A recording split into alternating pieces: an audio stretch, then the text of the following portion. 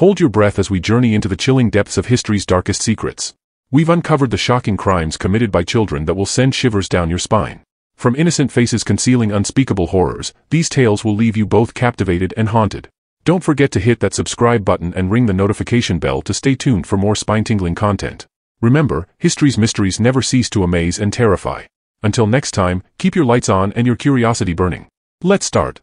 Graham Young, 1962. Known as the teacup poisoner, Graham Young started his murderous activities at the age of 14. He poisoned his family members and school friends with deadly substances like antimony and thallium. His actions resulted in several deaths and earned him a life sentence. Amarjit Sada, 2007. In India, Amarjit Sada, aged 8 at the time, confessed to killing 3 children, including his 6-month-old cousin. This case raised questions about the impact of a traumatic childhood on young minds. Alyssa Bustamante, 2009. At the age of 15, Alyssa Bustamante strangled and stabbed her 9-year-old neighbor, Elizabeth Olton, in Missouri. She later buried the young girl in a shallow grave. Alyssa was convicted of second-degree murder and received a life sentence. Joshua Phillips, 1998. In Jacksonville, Florida, 14-year-old Joshua Phillips killed his 8-year-old neighbor, Maddie Clifton. He struck her with a baseball bat, and when she didn't die immediately, he later stabbed her multiple times. He hid her body under his waterbed, shocking the local community when the truth was discovered. Craig Price, 1987. In Rhode Island, 13-year-old Craig Price began a spree of brutal killings, taking the lives of 4 neighbors, including a pregnant woman and 2 young children. His crimes shocked the community, and he was one of the youngest serial killers in the United States. Lionel Tate, 1999. In Florida, Lionel Tate, aged 12 at the time, killed 6-year-old Tiffany Unick while imitating wrestling moves he saw on TV.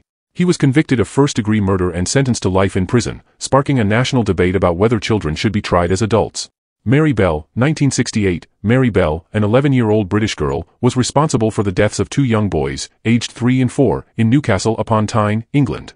Her disturbing actions shocked the nation, and she was convicted of manslaughter on the grounds of diminished responsibility. John Venables and Robert Thompson, 1993. In Liverpool, England, 2 10-year-old boys, John Venables and Robert Thompson, abducted and brutally murdered 2-year-old James Bulger. The case shocked the world due to the age of the perpetrators and the sheer brutality of the crime.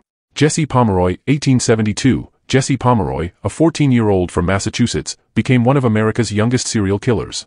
He brutally murdered and mutilated younger children, earning him the nickname, the Boston Boy Fiend. He was eventually arrested, convicted, and sent to a reformatory. Eric Smith, 1993. At the age of 13, Eric Smith killed 4-year-old Derek Roby in upstate New York. Smith lured the young boy into the woods and then brutally beat him to death. His crime shocked the local community and led to significant debates about juvenile justice.